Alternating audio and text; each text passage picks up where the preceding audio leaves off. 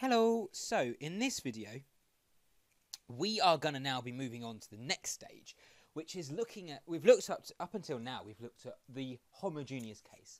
So in other words, I've got it written down here, hopefully you can see it, that the homogeneous case is basically where there's no constants hanging around at the end. There's no constants hanging around at the end, and we can just write it like this. Okay, so we can basically collapse this system down into looking something like this. Okay, but now we're going to look at the non-homogeneous case, which is in other words where we have these constants hanging around at the end, and that corresponds to a constant vector when we kind of collapse this system down.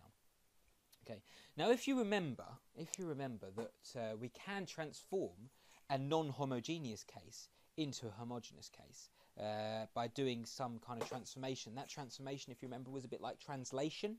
Yeah, it was x equals x minus our equilibrium point. Yeah, so in other words, we literally just shift all our points to be at the origin. If you want a kind of visual analogy to this, perhaps if you just look at a linear graph, yeah, so this is x and this is y, and you're perhaps going through something like this, okay, and of course you'll cross at y equals mx plus c, right? So y equals mx plus c. The place where you cross is at c. Okay. Well, you can make this, you can get rid of this plus c just simply by translating the whole graph down. Yeah, so in other words, you can translate the whole graph to look something like that. Okay, so just literally by moving it down, by subtracting c from all our points, we can move the graph such that it does go through the origin, and so therefore we would call that homogeneous. Okay, so that's kind of the whole point behind this translation.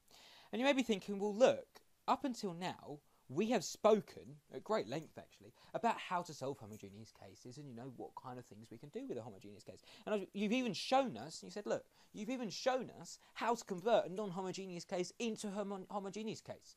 So why now are you showing us how to deal with non-homogeneous cases? Well, the answer is that converting a non-homogeneous case into a homogeneous case is really, really useful. It will get us the vast majority of information that we need. So in other words, it will get us probably about 90% of the information that we need. So for example, why have we conversed in, why are we looking at homogeneous cases? For example, when we were looking at equilibrium points and the types of equilibrium points that we could have.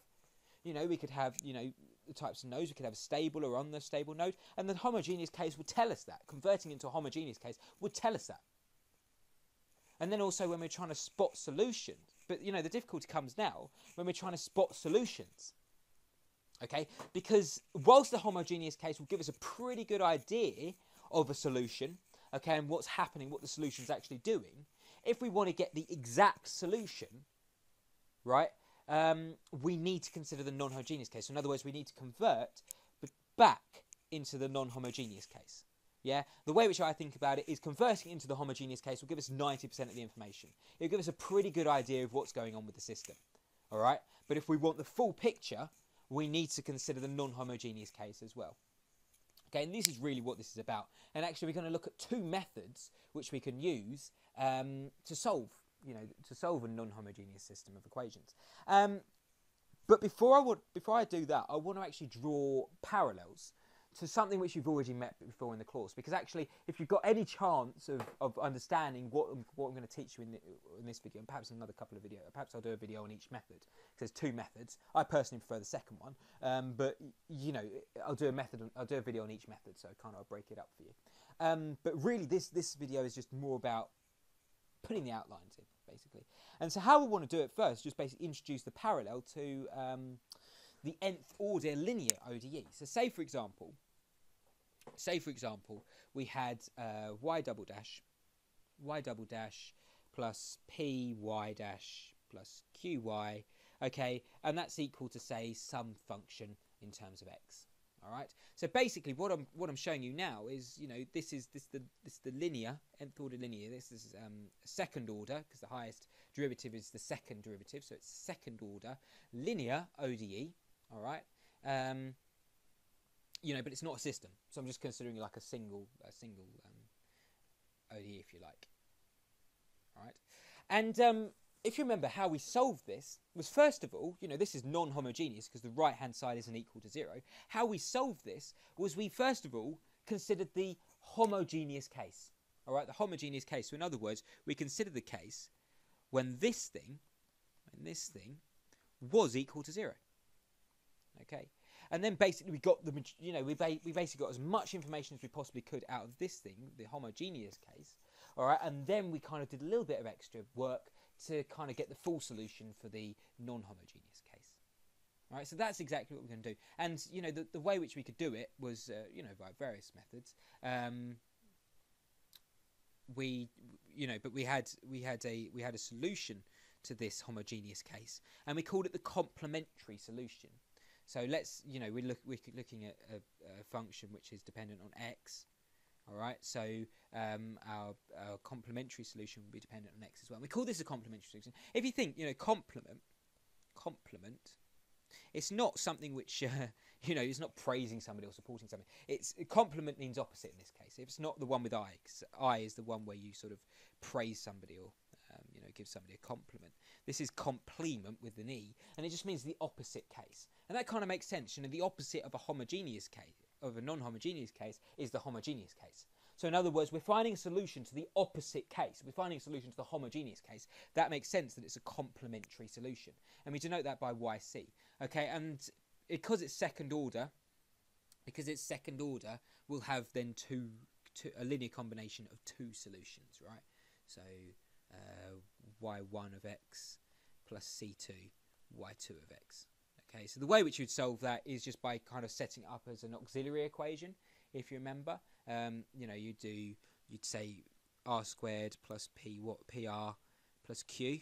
Yeah, so this is an auxiliary equation, so it equals 0, and then that just becomes a quadratic, which then you can solve, you know, and obviously you'll have two roots, r1 and r2, and then you'll basically have, you know, a solution that looks, the kind of a solution, you know, each one of these roots corresponds to a solution, and then you can plug that in and you get that thing out, basically.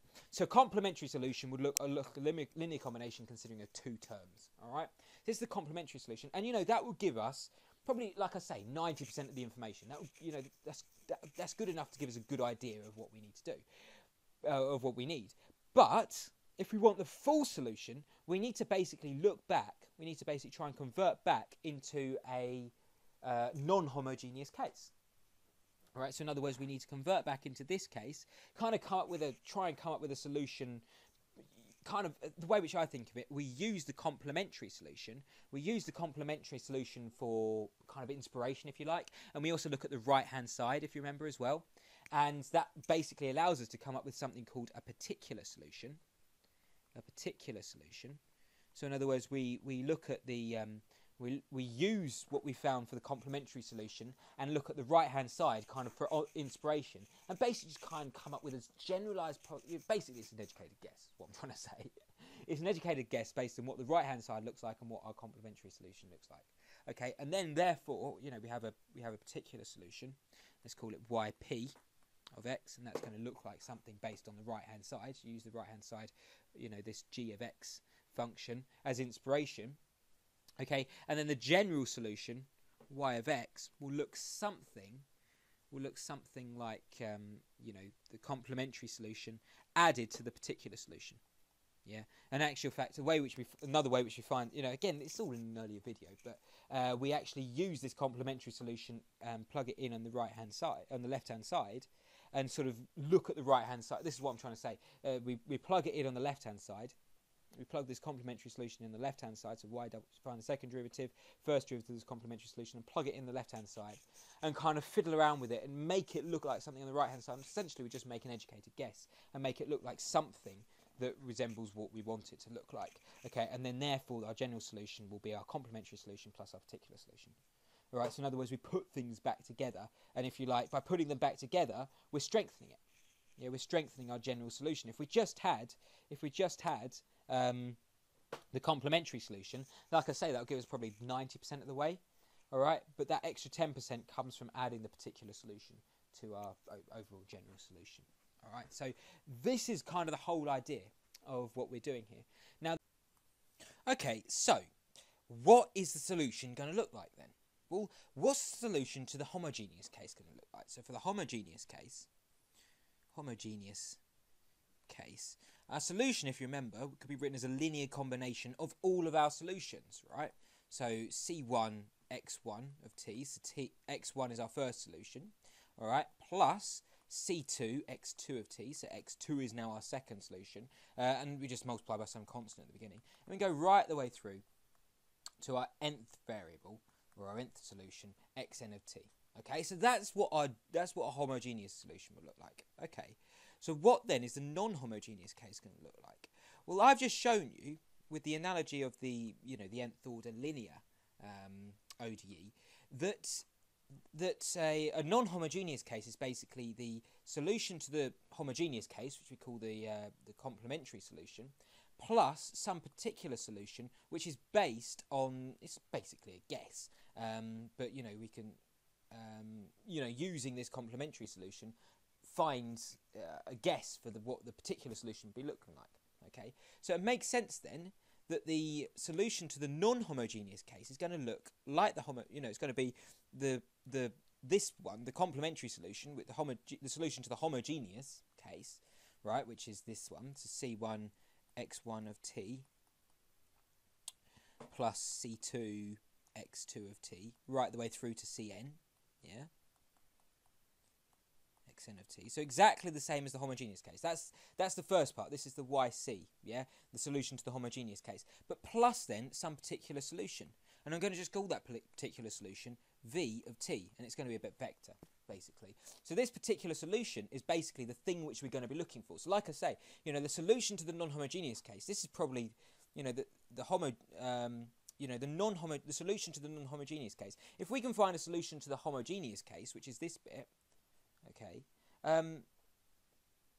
if we can find a solution to the homogeneous case, then we'll get probably 90% of the solution. That's what the majority of this solution is, yeah?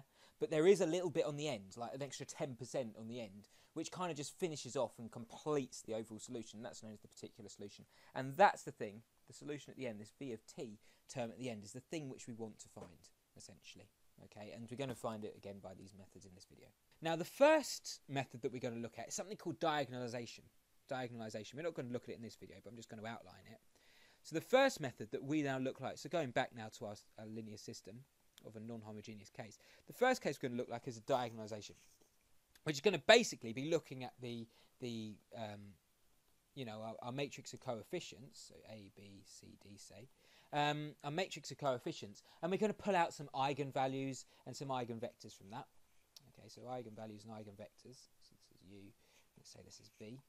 Okay, so we're going to pull out some eigenvalues and eigenvectors, all right? And then we're basically going to try and diagonalize the system. Now, if I show you in the last video, we showed you how to diagonalize. I showed you how to diagonalize a system. So we're going to basically base on that fact and try and come up with an interesting kind of way of showing, solving our non-homogeneous case. The second method is something called variation of parameters. So variation of parameters, right? And essentially, this is kind of the most familiar case. This is actually the case which I kind of prefer, although there's no reason for kind of relatively small system. There's no reason why you should favour one over the other.